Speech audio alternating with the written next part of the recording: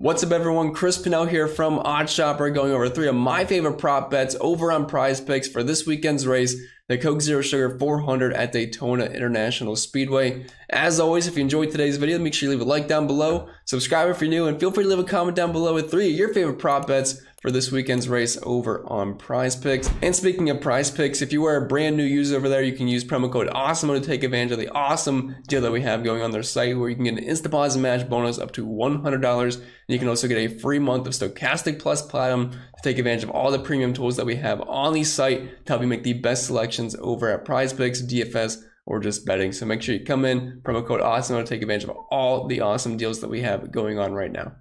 But anyway, getting into Daytona here, I am fully expecting a chaotic race. This is a super speedway where everyone's going to be drafting off of one another. We're going to be in a tight pack, and there's more than likely going to be a lot of wrecks. I believe we're averaging over 16 cars being in incidents over the past few seasons at Daytona. And if you watch the Xfinity Series race, it was pretty clean for the most part until the end, where we started to lose a ton of cars, which is what we're probably going to see on Saturday night for this race, especially with this being the playoff cutoff race. There's a lot on the line. Drivers got to win to get in. So I'm fully expecting chaos for the most part. So you have to prepare for that when either you're playing DFS, betting, or making PrizePicks selections this weekend.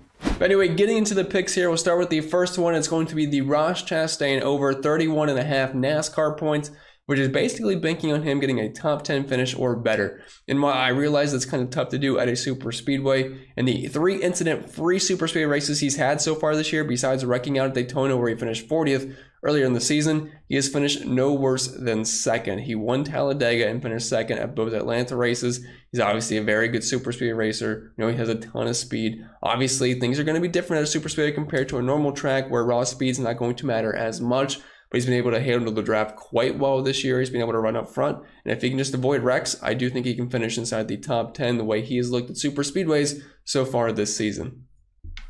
And the next prop I'm looking to take, it's a similar score here, but it's the under on Kyle Larson's 30.5 NASCAR points. Going the opposite direction here for Larson, who's starting on the pole for this weekend's race. He's just typically not the greatest super speedway racer. If you're looking at the past several seasons for him since 2019 at super speedways, he has an average finish of 22.1, an average running position of 18.8, only 1 top 5, only 4 top 10s, which he's going to need to get a top 10 to be able to hit this prop bet, which I just do not see happening for him. Only 6 top 20s and 5 top 15s. So I'm going to be going with the fade Larson approach here. I think he's a terrible DFS play, and I'm going to continue that as far as the betting space goes, especially over on PrizePicks, taking the under here at 30.5 NASCAR points. If you're looking at what he's done specifically so far this season, he did finish 4th at Talladega, but 30th at Atlanta, 32nd at Daytona, and 13th at Atlanta. So I feel pretty good about the under here for Kyle Larson not to get a top 10 finish.